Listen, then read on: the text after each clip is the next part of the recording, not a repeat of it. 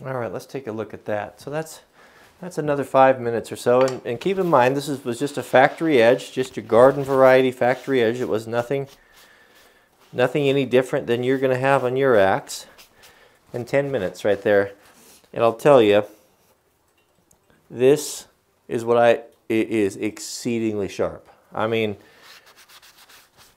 you just wouldn't need to get it any sharper than that. I mean, it's got a nice polish on it, but we're not going to stop there. I mean, if we're going to do it, we might as well do it right? So now we're going to go over to our superfine. Superfine, the same process. Now I'm not going to flip it back over and start with the side that go back to the side that I started with. No need to. The superfines is not going to take that much material off. We'll polish this side here, and then we'll go back and flip it. That way we only have to flip the axe just 3 times. Same goes here. Same thing. Light pressure. This is not removing a ton of material. This is a polishing stone. And this will actually put a mirror finish on a piece of steel. An absolute beautiful mirror-like polish. How much time am I going to spend on this? Well, that's up to you. You know, whatever you want to do. I like to work it back a little bit, but I don't know, maybe 2 minutes, 2 or 3 minutes on each side should suffice.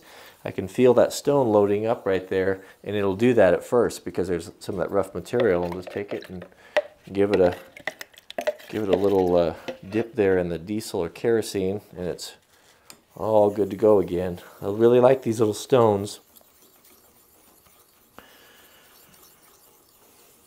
So I was going to share a story with you guys while we were doing this, past the time here.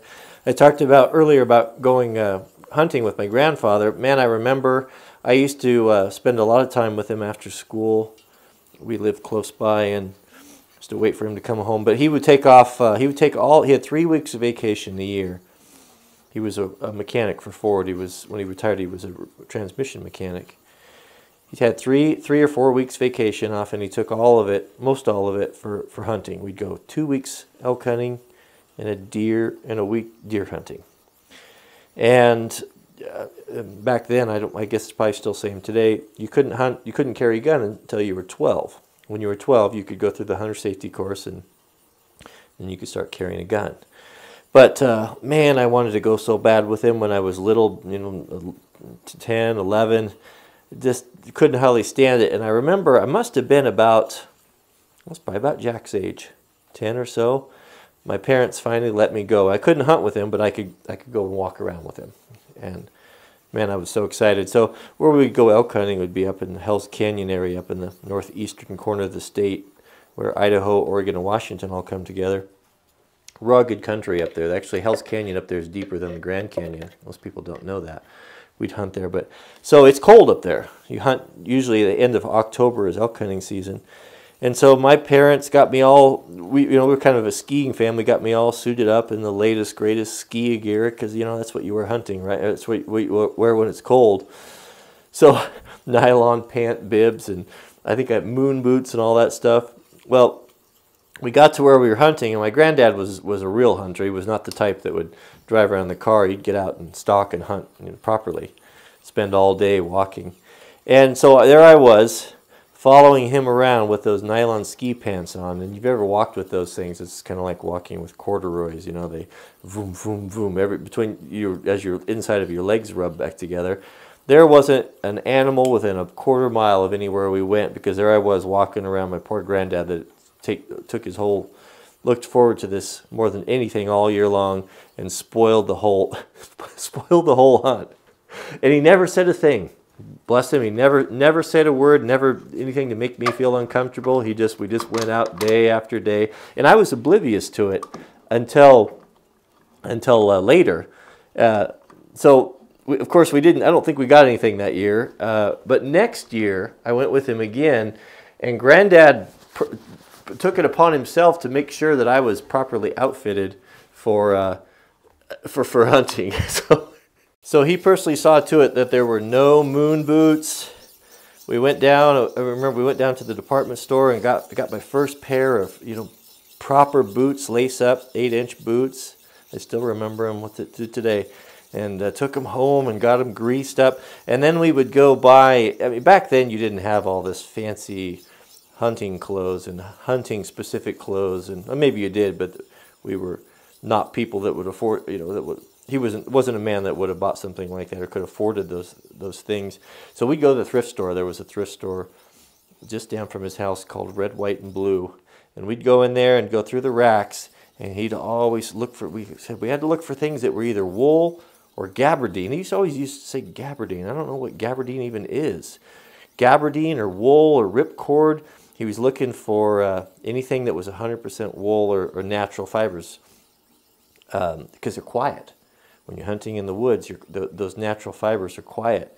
They're the best thing to wear when you're hunting, and they keep you warm, whether it's wet or cold or anything. So that was, but again, just to testify that he was such a patient and a kind man, and you know, he could have got put myself in that situation. I probably would have got frustrated and made comment or something, or said something that would have made me feel bad or uncomfortable as when I was just little. But he didn't, never said a thing. He just said, well, it's not, I guess figured there wasn't much he could do about it, and that it would be different next year.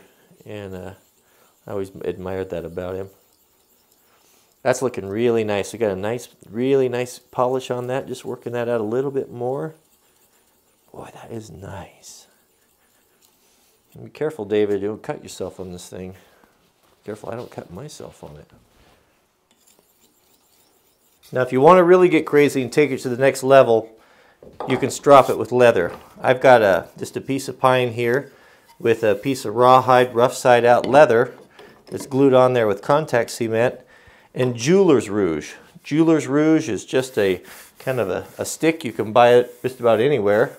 And it's a very fine, it's kind of like a toothpaste, very fine compound, super fine compound. And what we're going to do is get on here, careful because this is sharp, we're going to strop this. I'm not going to be too much concerned about rolling it around too much. I'm going to go on the leading edge. That's where I'm really going to need my cutting power.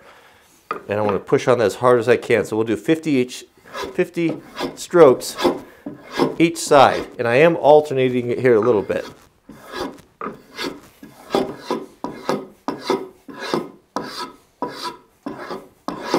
I know anyone can cut paper, but you can see here. I can shave the back of my hand with it there.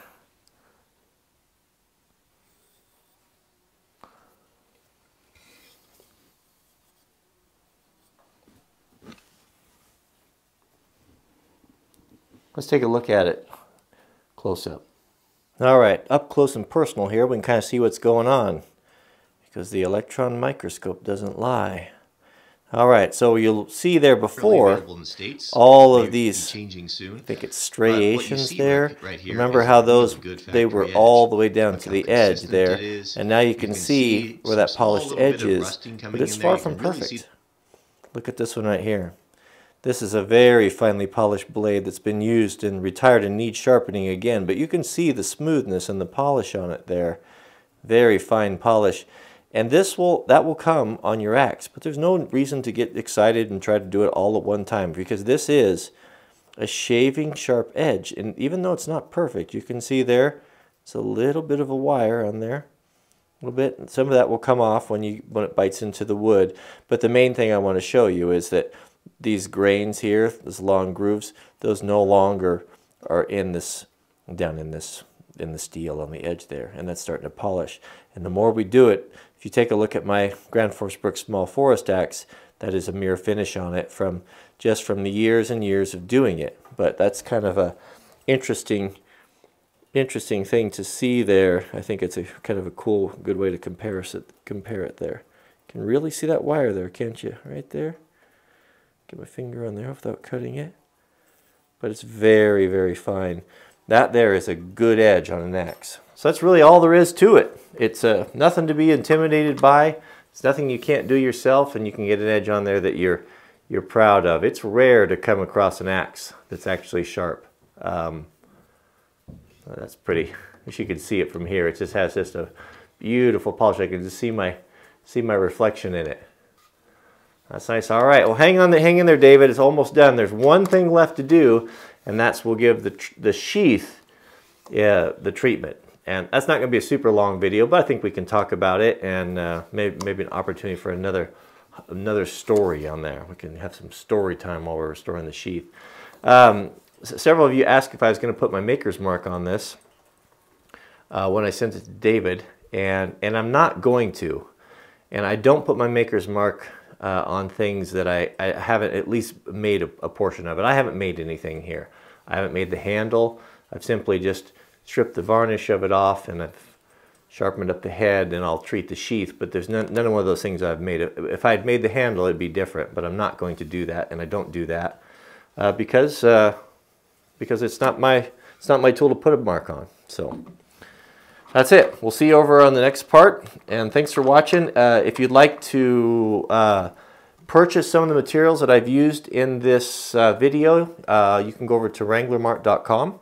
I'll put that link down in the subject heading or in the cards, and you can go over there and I share some of the things that I like to use over there. So put them there for your convenience. And it's a way for you to support the channel, so I appreciate that. And we'll see you guys on the next video. I'm the special guest. Sweet potato. You're not going to want to miss this video over on Fresh Peas channel. After Costco, we headed over, and she showed me how to make 3 or 4 of the recipes, and she custom tailored these to me, and she's even given them all a name. Quiet Woods and Lumberjack Smoothie or whatever they were. But I'm sitting here with my green tea. This is my day number 1. We're starting the 21-day raw vegan cleanse. And I have to say, it's not too bad. I am going to miss my coffee, but I'm not going to miss the addiction and the expense of it. So I invite you to click on here. I'll put the video link in the subject heading. We had a lot of fun. I think you'll enjoy the video. Well, last time I was in her kitchen, I know we had a good time making pizza. I think this was even better. So head on over there and make sure you subscribe to follow our progress. And man, I can't believe how many people have contacted us about doing this. I spoke with Corinne yesterday, and she said well over 100.